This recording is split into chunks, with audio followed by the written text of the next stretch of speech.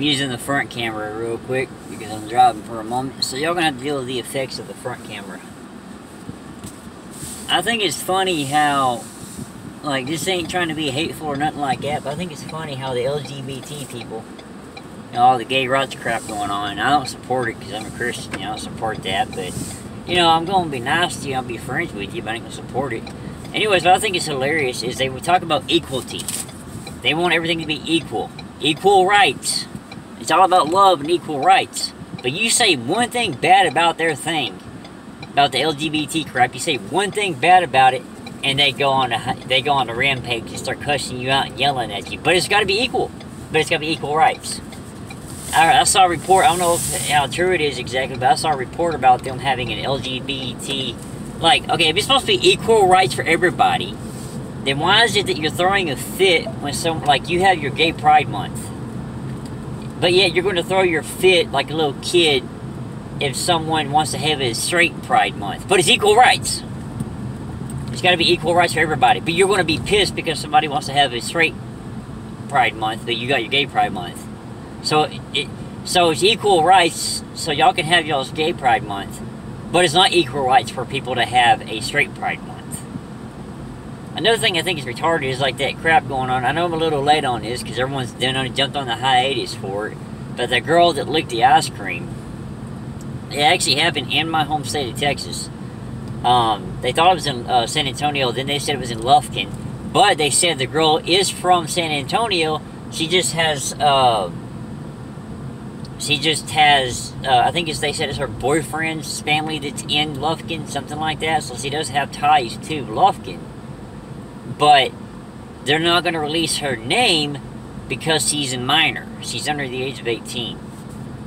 But yet, all these people are going to talk about how stupid it is that she did that. It's so stupid that she did that. But yeah, you're going to make your little mockery videos of mouthwash and yogurt and who knows what else, you know. It's stupid that she did that, but it's okay for y'all to go make your little mockery video of it, I guess. You know, so how stupid y'all can be. Oh, let's act like her.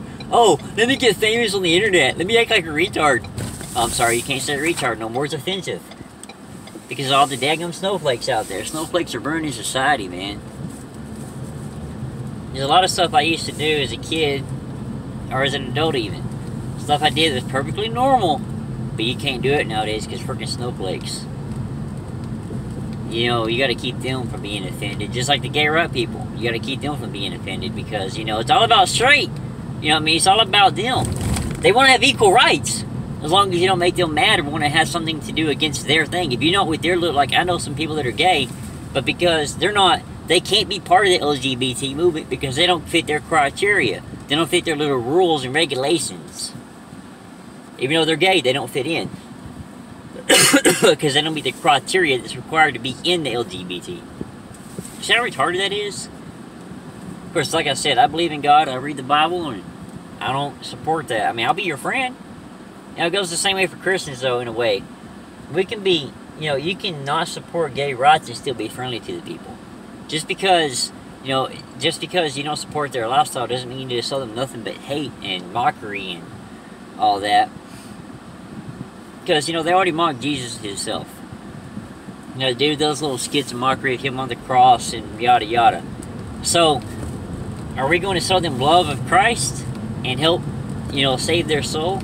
Or are we going to stoop to their level and mock them like they're mocking us? And it just becomes a game going back and forth from there. That's just how I see it. If you slip to their level and you mock them, they're going to mock you again, and you'll have to mock them again. It's just back and forth from then on. You know, it's a never-ending cycle. But when you're a Christian, you can't do that. I mean, well, you can, because we have free will, so you can if you want to, but you're not supposed to. You're supposed to show them the love of Christ. And if they don't accept the love of Christ, they get pissed off at you, push them away, well, that's their problem. They're the ones that choose to send themselves to hell. No good riddance. Don't feel bad for them. Don't feel sorry. That joint. Thinking. Daggone throat. Don't feel sorry for some. What the heck is moving back here? Don't feel sorry for somebody who chooses to send themselves to hell. If you do your job, you witness to them, and you show them the love of Christ and all that, and they're the ones that choose to send themselves to hell, by mocking you or, you know, whatever. Don't feel bad for them. They are the ones that rejected Christ. They are the ones sending themselves to hell, not you. You're not saying, oh, you know, blah, blah, blah. You're not doing it. They're sending themselves to hell. Because they're the ones that decided not to accept Christ. They're the ones that accepted not to live the way you need to. Of course, that's in every situation, though. Of course, I got some people... you know, another thing about Christians is we're supposed to stay ready for the rapture. I mean, I know it didn't say rapture in the Bible. It just says we'll be called into the clouds. And the dead Christ shall rise first. And us who are living on earth will be called into the clouds to join them. Thing is, a lot of Christians out there have forgotten that we're not of this world. Because I've seen a lot of Christians out there that are like, well, I hope the rapture doesn't come by now because I got to do this. Oh, the rapture can't come before this because I got to get this done. We are not of this world, so why are you worried about what's happening in this world before Christ ever comes? You know, it's like you're putting more hope in that than you make in heaven. You're putting more hope in the worldly things than you know, making it to Christ, because he can't come right now because you have to get this done. Or he can't come right now because you got to do this thing. And there's a lot of people out there like, well, I'm scared of this, I'm scared of that. If you're scared of something going on like the rapture or something like that, you need to look where your walk is with Christ. You really need to reevaluate where you stand with Christ if you're scared of him coming back. If you're scared of the rapture or scared of anything to do with that, you need to check yourself, see where you're at with Christ. Because anyone who's truly with Jesus, you're not going to be scared.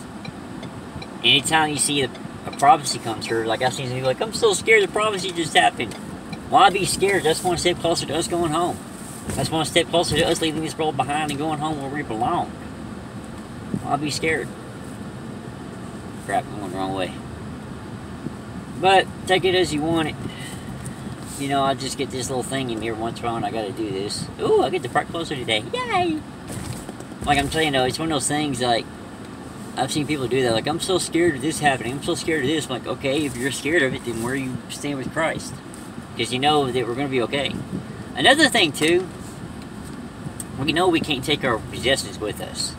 We cannot take our worldly things with us, so...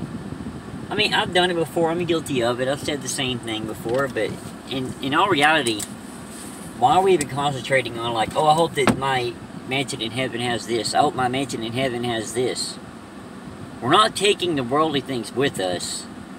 So a lot of stuff that you wish you could have is not going to be there. I mean, I could be wrong.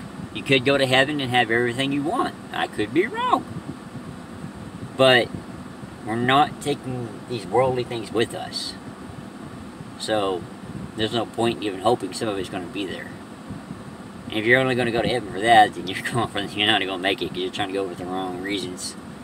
Anyways, that's all I want to say for now. I'm not going to ramble on too much. That's all I want to say about that. So, until next time, y'all. I'll be back.